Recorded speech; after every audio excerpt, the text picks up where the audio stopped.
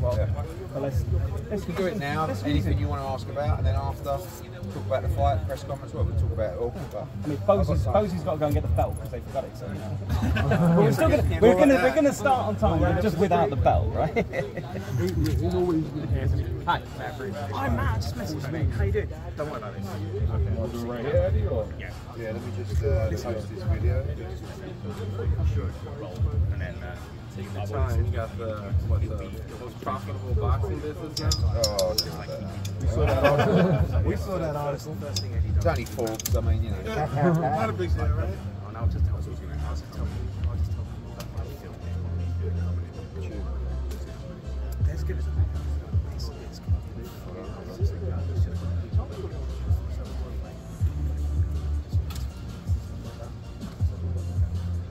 But it's also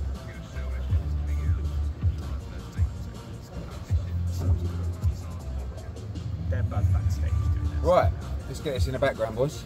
So yeah, it's fun. Right up close and personal here with you. I mean, Eddie, you just mentioned it, right? So let's start there. You know, you get a lot of love, I'm sure, back home, but you got some opposition here in the States from some other promoters at times, right? Well, I prefer to call it fear. Fear, okay. Fear of what? So, I mean, look. Fear of being outgunned. Yeah, and you know, the Forbes article just came out, right? And some of the people that are your detractors, like Oscar or Leonard at times, you're not always his favorite. They don't always have the most favorable things to say about you, but you're ranked as the #1 boxing promoter. What are your thoughts on that? Well, we're the only global promotional company in the business.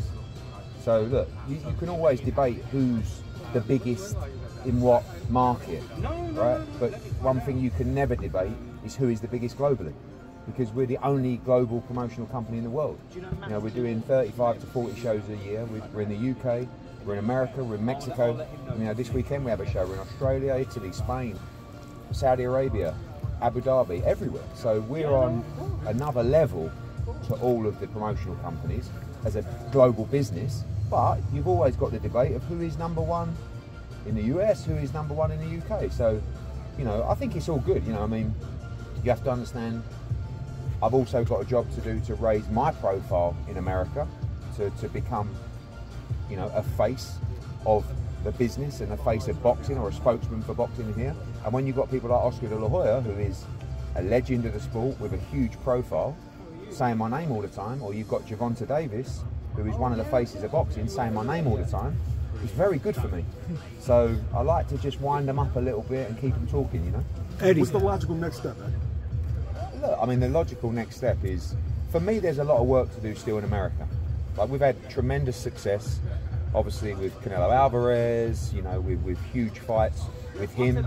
And now, you know, you look at our schedule, obviously we're in Puerto Rico with Subriel Matias. You know, we've had a great run with Devin Haney in the past. You've got Jaron Ennis now, which was a flagship signing for us. You've got Bam against Estrada, June 29. You know, we had Dimitri Bivol, who's got big fights coming. So we're in a great position. But now I think it's time to start signing these guys up. We've had probably 6 or 7 of the top 20 pound-for-pound fighters in the world come on to us in the last month wanting to sign with Matchroom. One of them was Jaron Ennis. But I think my worry is always that we can't deliver on our promises, and I would never sign a fighter if we can't deliver. And the worry is that you sign too many fighters and then they become inactive. We've seen it so many times, right? So I want to be really selective on who we sign, but I do think it's now time to gobble up 2 or 3 of these great talents and really give them the platform and the promotion that they deserve. I mean, it still baffles me. You've got a guy like Boots, who in my opinion may be in an argument for pound top 5 within 12 months, right? And it's like, we went on sale yesterday. We had 4,500 tickets. That's all we had on the pre-sale. We sold them out instantly. How on earth has Boots Ennis not boxed or headlined in Philadelphia? It's absolutely crazy. I don't understand it. Is it laziness? Is it you want to keep him in a box? Like, you know, and if you look at what we did when we took Devin Haney to San Francisco, we sold 16,000 tickets at the Chase Center. Like, and you've got to sometimes roll the dice a little bit, but you're not really rolling the dice when you're headlining him in his own city where he's born and bred, in a sports city. like Philadelphia as well, with a great venue like this. So we go on general sale today. I reckon at the end of today we'll be at, I don't know, 6, 7, 8,000. We've got 9 weeks to go to the event. You imagine you're Jaron Ennis, you walk in here today and you look around and you go, fuck me, I have arrived. My name is everywhere. I'm up on the Jumbotron. You guys are here. My press conference is in Philadelphia. We've sold out the lower bowl already nearly. Like, it's such a great feeling. And for a special fighter, that's where you're going to get the best out of them. When you make them feel like a star, you know. But the ones that perform under this kind of pressure in their home city, they're the real stars. And Jaron Ennis is a star. And I like this kid, Cody Crowley, by the way. You know, I've seen him up the rocky steps this morning. He's 22-0. I think he won't be good enough on the night, but he'll be bringing it.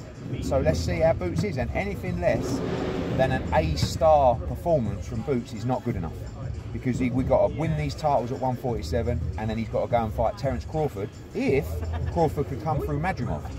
And every day that passes, I still think to myself, Madrimov is going to flatten Terence Crawford on August the 3rd in Los Angeles, as much as I love Terence Crawford. Eddie, is it safe to say you have now 2 of the most young killers on your team? You got Sabril Matias and now signing Bootsy. With him having his first, like you said, it's a shocker to everyone why he hasn't ever headlined here in Philadelphia. With that being said, are you a secret mastermind genius for signing 2 of the young killers in all of boxing? You know how long I've tried to sign Jaron Ennis? 5 years, right? I had my first meeting to sign Jaron Ennis on the Danny Jacobs Canelo Alvarez fight week at the MGM Park Hotel. I remember it, right? 5 years ago, everyone was talking about Jaron Ennis. This kid coming through, I'm telling you, this is the one, right? A year passed, we tried again, 3 years. But in the end, Sean Palmer and Kevin Rooney, shout out to those guys at Matchroom, they're going to me, oh, we've had another meet. We think we can sign Boots. I'm like, guys, please don't waste my fucking time. You're like teasing me, you know? It's like every time you sort of, and then you pull it away from me. And then, you know, once we knew that we could get it done, it was a massive signing for us because you look at that division as well, you know, the timing's so good. No one's going to want to fight Boots Ennis, but you've got people now who are champions at 47 that will look now at Boots as their payday, right? Barrios, Stanionis. What other fights are they going to be? They need to be looking for the Boots fight, for me to pay up, or a site fee to pay up, or wherever to pay up to give them their payday. So I want him to see him beat Crowley, then I want to see him unify against Barrios or Stanionis or those kind of guys. And you know, His Excellency has already said he loves the Terence Crawford Boots Ennis fight. You know, I took him to see him, and he knows he's boxing, and he knows. But the thing is with Terence also knows, right? Terence thinks he can beat anyone, and he's a pound for pound great. I mean, he's a legend of the sport. But he also knows he's boxing, and he knows how good Boots Ennis is, and he'll fight him, but only for the big bag, you know. So we got to make the fight big enough for someone to pay the big bag. And speaking of His Excellency, I mean, obviously what he's doing in the sport is sort of, you know, disruptive in a good way. You guys have obviously built a relationship globally, but now he's coming to do his first card here in America. Could you talk about just, I guess, his end goals and the conversations that you guys have in terms of what you're looking to build? Yeah, I mean, for him, he has an unbelievable energy and love and passion for boxing. He feels, you know, I'm not putting words in his mouth, I think he said it in interviews, he feels that the sport is slightly fragmented and broken, and we've got to work together to deliver fans what they want. And no one can argue that so far, the fights that he's putting on are delivering for fight fans. I mean, August 3rd, especially if you talk about Wilder potentially against Jaron Ennis, I mean, that's the greatest fight card I think the country's ever seen. So, obviously the vision is there, but honestly, this isn't a guy that's just coming in going, spend, and like, I don't really know what I'm doing. He has a very sharp mind, and he has a vision for the sport to take it forward. Now, whether that vision will work, if you've got the appetite, you've got the passion, and if you've got the bankroll, I think it does work. But it's going to take everyone to stay together to keep making these fights. You know, when we was in New York recently, just before the press conference, you've got everybody on the phone. You know, I'm there, Louis DeCubas is next to me, we're making fights. You know, Golden Boy are on the phone, Top Rank are on the phone, and it's like he's the one in the middle because we all know that Oscar's not going to want to make fights with me, right? PBC aren't going to want to make fights with me. He's in the middle, brokering those fights. We're seeing them get done, so he's doing a tremendous job to do that. And you know, I think August 3rd is going to be incredible. Eddie, do you see? You mentioned the pre-sale. You mentioned what you can do over the next 9 weeks. Do you see this building being more of a consistent or maybe even permanent home for Jaron Ennis? I mean, this has to be his home.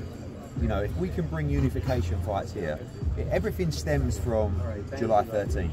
And what I mean by that is, one, the amount of people that are in the building, and two, more importantly, the performance. You know, we had a chance once when Demetrius Andrade boxed in Providence against Sulecki, right? We sold about 8,000, right? It was a brilliant atmosphere. The city really came out.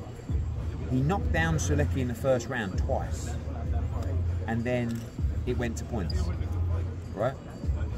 And it's like, if he would have taken him out in the first or second round, we could have really built off that and gone again. And that's the same with Jaron. If Jaron comes here and it's not a good performance, if he squeezes out a points victory or he loses, people aren't going to buy into it. I can't stand here and tell you this is the second coming of Mayweather or Crawford or these guys, and you don't go in there and look sensational. The pressure is on him to look sensational. If he looks sensational on July 13th, they'll come back and they'll come back again, and this will end up being Boots Ennis' 100.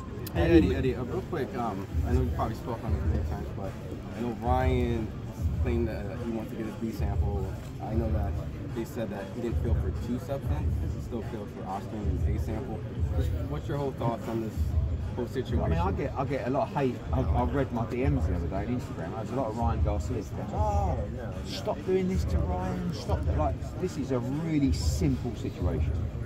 Ryan Garcia failed a drug test, 2 drug tests.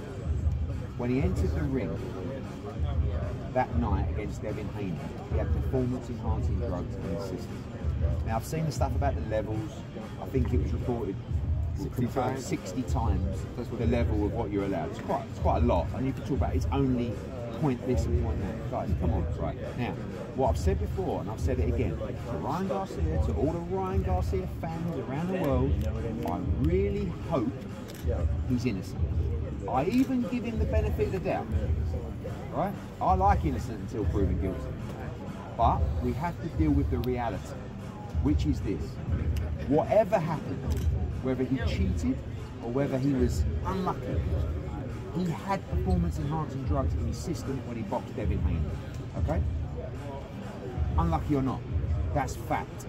Therefore, the contest will, in my opinion, 100% be a no contest. Not that it actually, I'm not say really matters. I don't think Ryan Garcia is overly bothered about his record. I think Devin Haney is more. But all I'm saying is, right now, if you're Devin Haney and you're thinking to yourself, oh my God, I went 12 rounds in a war with that guy who came in 3.5 pounds over, who was God knows how many pounds heavier than me on fight night. And on top of that, he had performance-enhancing drugs in the system.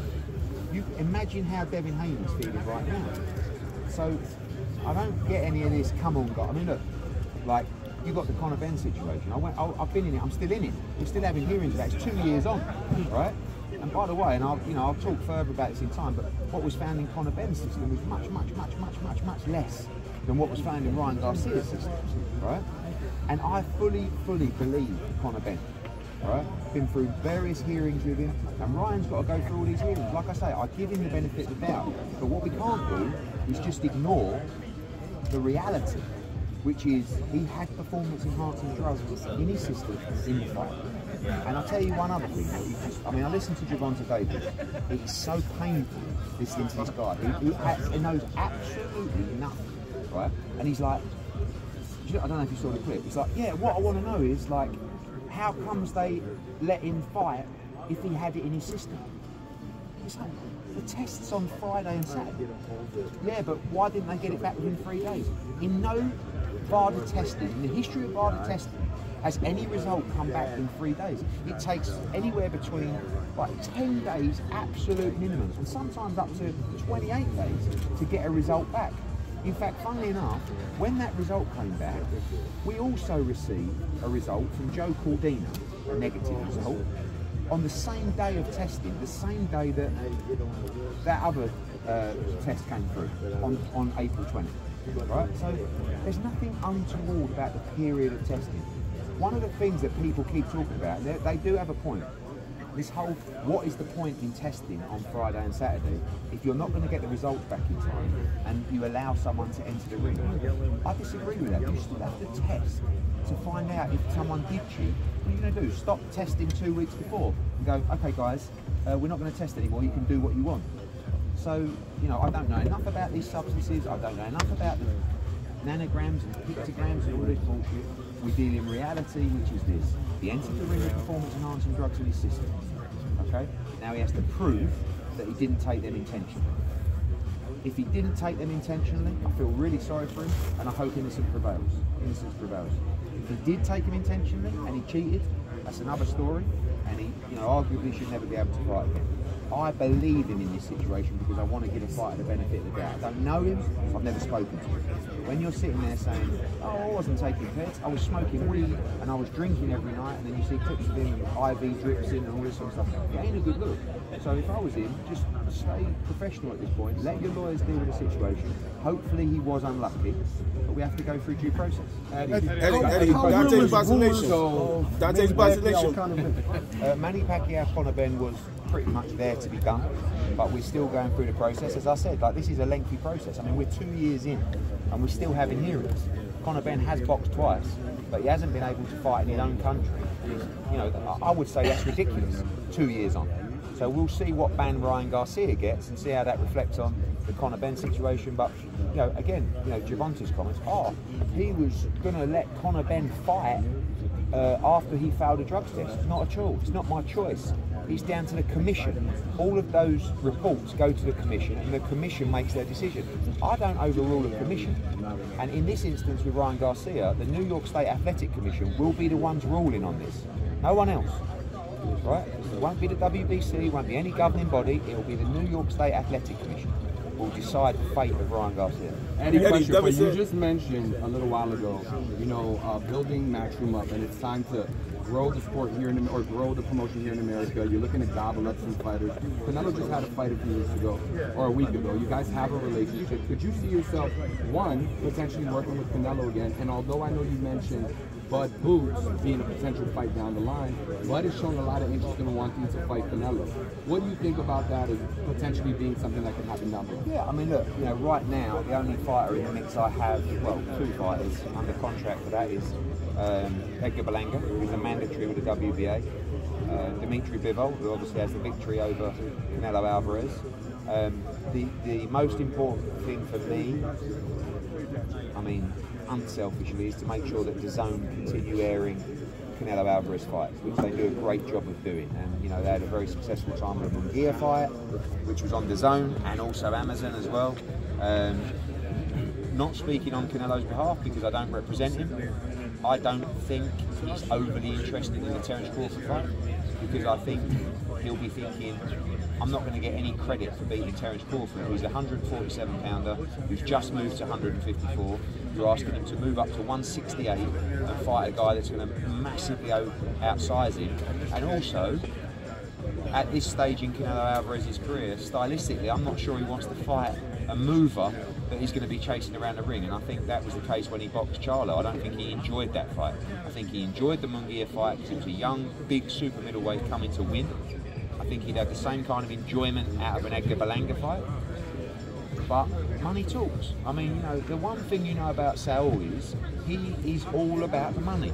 And what I love about him is he don't try and hide it. You know what I mean? He's achieved everything. He's got the belts. He's got the legacy. There's nothing else to do other than being fights that motivate him and being fights that make him money. And that's why when people criticise him about the 200 million from Benavidez, I actually think that's a great play. Because you never know. Someone might pay it. But what's the point in coming out and saying, give me 75 million and I'll fight Benavidez? Because someone will just go, done. Give me 200. You know, as I say, shoot for the stars, and if you miss, you land on the clouds. Shoot for the clouds, you miss, you land on your ass. Would 200 from you, maybe? No. You in Turkey? I'm just asking.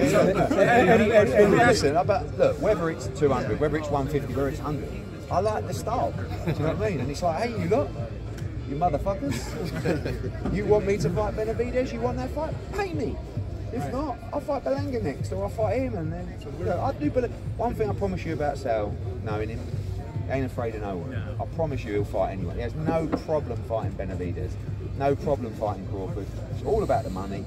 But he does want to be in exciting fights, I know that. So Eddie, I asked a question about Berlanga. You saying that most likely the fight between him and Canelo is most likely going to happen. We're looking probably towards the fall, September, maybe October. Where are we looking to have this fight, and what can you get to have the non-sayers who say that Eddie's not, that Berlanga's not ready for a guy like Canelo? Yeah, listen, that fight's not done. We're not in negotiations for that fight. All it is that Edgar's the mandatory for Canelo. So at some point he's going to have to fight.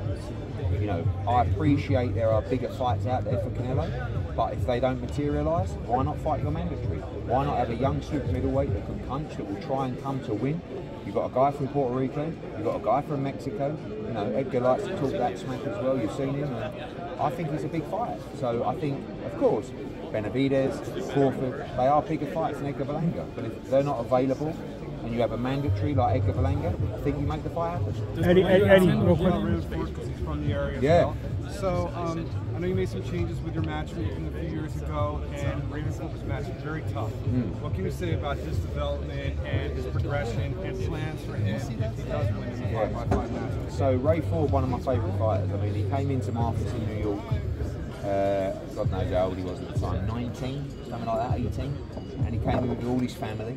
You know, he was like, and we had such a great conversation. I promised him, you know, if you do everything you say you can do, I'll guide you to the World Championship. The win against Oleg Komatov was such an incredible fight on ESPN. He was our first world champion that I signed in America from the debut. He has a special place in our heart. He also has a very tough fight against Nick Paul coming up. I believe he wins that fight in style, and I believe after that we bring him home. He's matched really tough on his way up. Is that part of the plan? Yeah, but also sometimes, right? The reality is when you've got a good young fighter and you're championing him and you're trying to, you know, you're bigging him up. I don't see the value, and you know, we're boxing Ray all over the country. There's no value in giving him 6-8 round scrubs. And I see a lot of prospects right now that are fighting in terrible mismatches, and they're good enough to fight at such a higher level, right? And I think that kind of matchmaking that Ray Ford has had will put him in such a better position now. Like, I don't think if he would have been in those fights, I don't think he would have beaten Oleg Komatov, right? But it's the fact that, you know, he had a draw once, which was a terrible decision. He won that fight, but there was another fight where he got the decision. It was actually a very close fight. But all of those experiences, fighting on the road, and, you know, they've built him into what he is today. So matchmaking is key. Ray Ford, I think, is the best 126-pounder in the world. He won't be there for long. He'll be up at 130, whether it's the next fight or the one after that. So, but now you've got this little area, you know, I mean, you've got him, obviously from Camden. You've got also Khalil Coe from New Jersey. This kid can really fight our light heavyweight prospect. I believe he's going to be a world champion, and he'll fight on this card as well. He's got a lot of support from New Jersey as well. So we've got a really nice team going, and Ray Ford's a big part of it. Eddie, there were rumors, had the Crowley situation not worked itself out, Conor Benn may have been sitting at the table today. Is that true? Not really, no. No. I mean, you know, Crowley was the mandatory. We really want to get the mandatory boxed off because we want to make sure that we got the freedom after that to fight who we want. And I like the fact this Crowley, 22-0, talks a good game. He's undefeated. Good. He's with the PBC.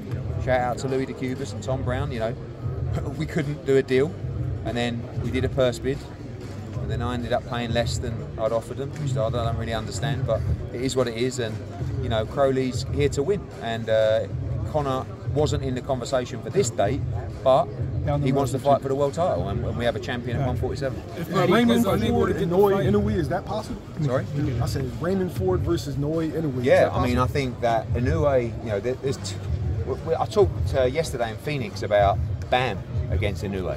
You know, Bam is going to move to bantamweight at some point. Obviously, I feel like Inoue is probably outgrowing even super bantam now as well, but he's probably going to move up to feather at some point. And that could be a fight for Ray Ford to take at featherweight before he moves to super feather as well. Obviously, it's a big money fight, and the only way that Inoue is going to get beat is to go too far through the divisions. You know, you see it often. Even Lomachenko really is a 130-pounder, you know, and he was a 126-pounder. So he started getting beat when he was fighting guys that were probably a little bit too big for him. You see that a lot with guys going through the division, and that's probably what will happen to Crawford as well. So, you know, Ray Ford against Inoue, absolutely, but got to get through Nick Ball on June the 1st. How's your reception been here, Eddie, in Philadelphia? Canelo in September. What's the plan for her? Does he plan on getting in the ring with a legitimate threat? I think Berlanga against Munguia is a great fight. Right off the bat of a loss? Yeah, because I think at the end of the day, Munguia is not going to want to take a step backwards in smaller fights. That's a huge fight that could be made. And if Edgar Berlanga doesn't get the Canelo Alvarez fight, my advice would be, let's try and make the Jaime Munguia fight. Would Berlanga be willing to take that fight in Los Angeles if necessary? Yeah, he'll fight him anyway. It's a huge fight, but you know, obviously he's focused on the mandatory, which is Canelo Alvarez. What about Danny Jacobs after that? When are we going to see Lee Wood back in the ring? That's a good question. He actually messaged me this morning. So I'm seeing Ben Davison in Riyadh on Tuesday, and we're going to try and reignite this Josh Warrington fight. You know, back home, that's a big fight with a big rivalry, and obviously Lee couldn't make 126 anymore, had to vacate his belt. He's in the last stages of his career, and hopefully we can make the Josh Warrington rematch. Well, you say Oscar doesn't want to make Cornell Moulton, the one that Floyd said he wanted to fight Lee Wood, is that still too soon? I mean, that's a big money fight, maybe, right? Obviously 3-0, 4-0 or something. I don't know. Do you like that potential fight? Because you know there'll be you and Floyd promoting. I mean, I watched him on the pads the other day. That's all I've seen of him, really. All looks nice. All this. You say Oscar doesn't want to make fights. So is this a realistic possibility to get Munguia and Berlanga in the ring? Well, hopefully, because really, DAZN, who is the boss of Oscar de la Hoya, should be, and me, but I don't mind saying it, that's the difference. Now, one thing I'll tell you, right, the difference, it's very difficult for Oscar, being a superstar and being a pound-for-pound great, to understand that all these fighters are his bosses, right? You see, a fighter that I signed, Raymond Ford, the day that he signed a contract with me, and he debuted in a 4-rounder, he was my boss. Ray Ford, at 19 years of age, in a 4-rounder. I worked for Ray Ford. All the way up to the top, of course, to the Canelos, Jaron Ennis. He is my boss. I don't mind saying it, but you know these promoters, see like Bob Arum. You try and get Bob Arum to say that some kid in a 6th rounder is his boss. You fall over on the floor because they come from a different era where the promoter is boss. I don't agree with that at all. You know, I'm not saying I don't make mistakes, but one thing I will always say is I work for the fighter. Well, you said Top Rank's not a global promoter. You stated you're the only global promoter. The Top Rank, they just did a show in Tokyo. They're doing one in They didn't really. Mr. Honda did that show. They represent Inoue and they look after his US shows. They're not the lead promoter in these territories. We are the lead promoter with TV contracts in those territories that do consistent shows. It's like me saying, you know, it's like Top Rank saying, yeah, we're promoting Fury Usyk. No, they're not. Fury Usyk is a Riyadh season event promoted by His Excellency. They have a fighter on that card, just like when I have AJ fight in Saudi Arabia. That's not my show. I'm not the licensed promoter for that show. You know. So yeah, look, Top Rank are a good company, and they're probably the nearest thing. I think on the Forbes list, I think they were next in line. But they are, you know, they have a global brand, but they're not active in markets. That's the difference. Eddie, how's your reception been here in Philadelphia? Just a quick question for you. Obviously, we spoke about Ryan a bunch already, but what do you think about Ryan calling everybody out, but he's not talking about boots? Oh, did you see his dad's reaction when I mentioned his name? Exactly. He switched up. You motherfucker, you fucking who you got for me next? Boots. What? What? Yeah. Listen, there's no secret in the game how good Boots is. But I keep saying it, and I get it. The only way these guys are going to fight Boots, I'm talking about the big names, is if the money's there. And we got to build Boots into an attraction so that all of a sudden Ryan against Boots is a mega fight. How many fights away is Boots from being that attraction? Could be 1, could be 2. You know, I mean, the response that we get from you guys here today, look at this turnout, right? The numbers across digital and social media, now the numbers in box office. I don't think we're a million miles away. Like, I've never had a response to a signing like I had when I signed Boots. Is that why you picked the Wells Fargo Center? The Accor Center in Philly has been a staple for big TV fights in Philly, except for Wells Fargo. This is how you do it. Right. You've got a superstar. We go to the biggest fucking arena in Philadelphia, and we go to the best arena, and we make it our home. I'm not interested in going to a small arena, building, starting. No, it's about the narrative, it's about the story, and it's about promoting a star in this city. We can't just creep in. This is like, you know, a lot of people, and maybe I made a mistake when I come to this country where I didn't creep in. Because it's not my style. I'm not a creeper. I'm a fucking crash bang wallop, fucking whatever you want to call it. But that's what it is. It's not like, hi Boots, what we do is we'll start in the Leocora Center. I've been to the Leocora Center. Really nice. I did a Tevin Farmer show there. We actually did all right. Katie Taylor fought on that card as well. That's not selling the dream of what this kid can achieve. If I thought Jaron Ennis was at his level and maybe he could unify, maybe I'd be in there. But this has got to be his home because he's that good. How has your reception been here in Philadelphia? I've only been here for one night. Right. But you know, I've been here before. We've done a show here before. We had a great time. But I just feel like it's a bit like when we went to San Francisco. Big sports city. Never had boxing. Like this, as the Wells Fargo, this has never had a fight. As the Wells Fargo. You spoke about your resistance in the United States, though. And let's be honest about it, there's no major fights within the welterweight division. Would he be interested in? I think Barrios is a big fight. Well, I mean, that's not a bigger fight than Virgil Zhu winner. Would he be interested in that Virgil Zhu winner? I just feel like he will fight any of those guys. For me, I would like to see him unify and become undisputed at 147 before he goes to 54. But if His Excellency picks up the phone and says, right, it's Crawford in December, we're all in. Eddie, Matchroom and DAZN have been putting on amazing promotion. Like, you guys been doing these movies and these videos, like, they're going through the walls. Is this just the tip of the iceberg, and what can we expect in 2024? Because this is attracting a lot of people, and you guys opened up a new way. You know, a lot of the video stuff, you have to really thank His Excellency and people like that for the vision. One thing I'll say about DAZN, 5 years ago, or however long it was, 6 years ago, I came to America with a big budget and with a platform that no one had ever heard of. Right? It was an app. People were laughing at apps for boxing, right? I was sitting down with fighters. I remember one of my first meetings that I had, I sat down with Mikey Garcia, right? And I was trying to explain to him what an app was and in boxing and how this was going to be the home of boxing globally. And he's like, so what? So explain to me again. You know, so you watch it on your phone? It's like, yeah.